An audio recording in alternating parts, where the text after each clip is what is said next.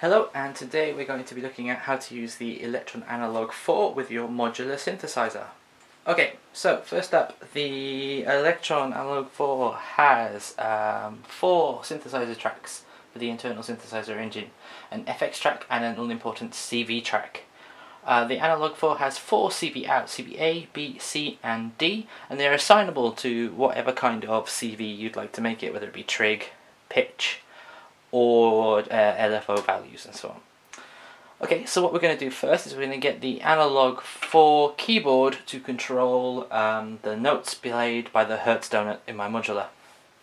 How we're going to do that is first we're going to hold function and press CVA. And that's going to let us choose the type of CV we're going to send out from CVA.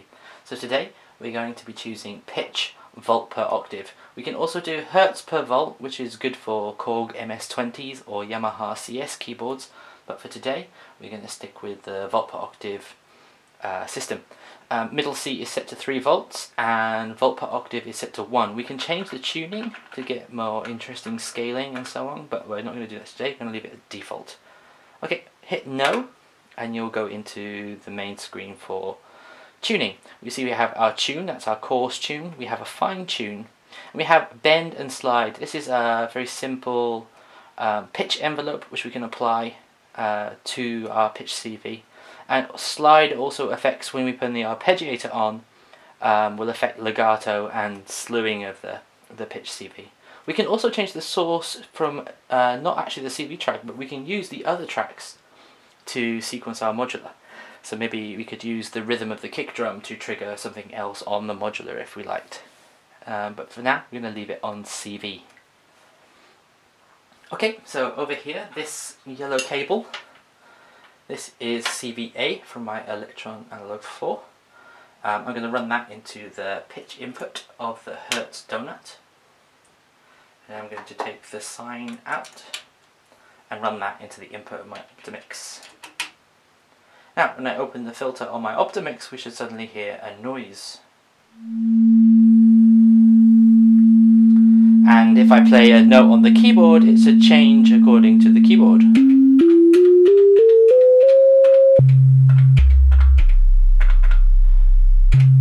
And we can use the tune.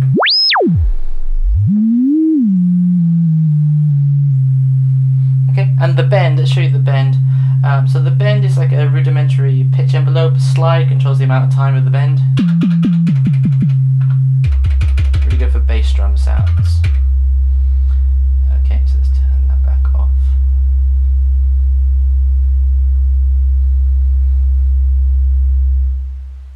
Okay, what we're going to do now is we're then going to use CVB as a trigger to strike the input of the Optimix so that we're not just getting a constant note. The way we're going to do that is we're going to hold function and CVB, and then we're going to choose trigger. We can also do gates, but for now we're going to do triggers. We can choose the trigger length. We can even do the trigger polarity, V-trig and S-trig. And we can also set the voltage level of the trigger that we're sending. We're going to leave it at the default 5 volts for now. Okay, so this orange cable is my CVB from the Analog 4. And this is going to go into the Optimix strike input.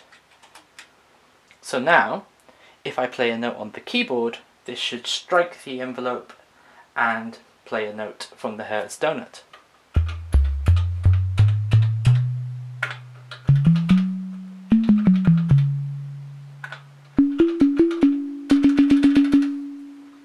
Cool.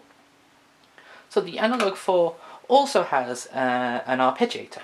The arpeggiator has a bunch of different modes. True will follow whatever sort of setting we set in the arpeggiator editor, which we're not going to get into now, but it's quite fun.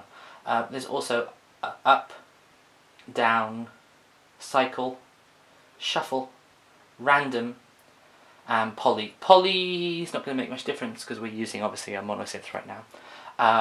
So let's just put it in up for now and play a chord.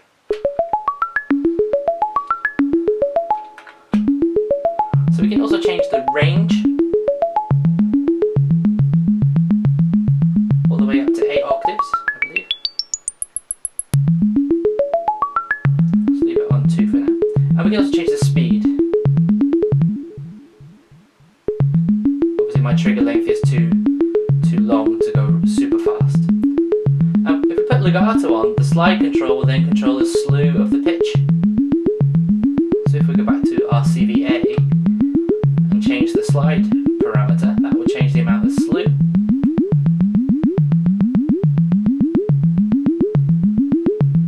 Which is very handy indeed. Okay, so now that we've got the pitch set up and we're striking our envelope, we've got the notes, we can also record into the sequencer. There are a bunch of ways you can do that. If you want to, you can hit record and play and then just place a note.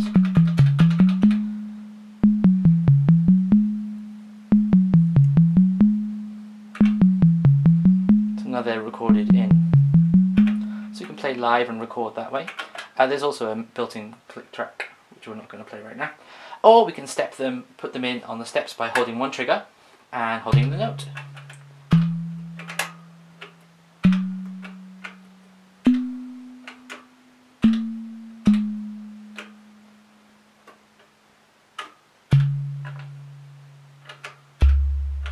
Okay, and then we press play. Oh, so we've still got the Arpeggiator turned on.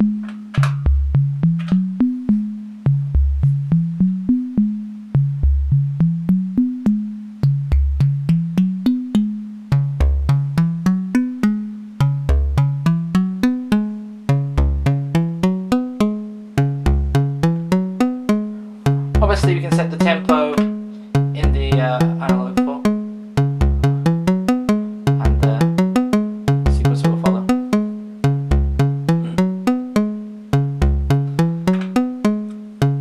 We can also set the length of the pattern, so we can have up to 64 steps. Let's take this down to 8 for the moment.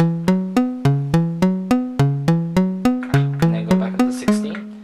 You can have individual track lengths per track, but as we're only sequencing one at the moment, we'll leave it on 16.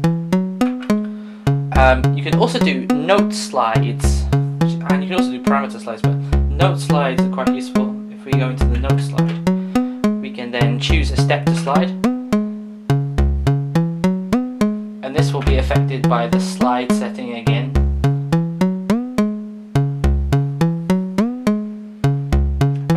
Really cool little thing that I didn't realise for quite a long time is if you hold function and use the arrow keys, you can scroll the pattern along.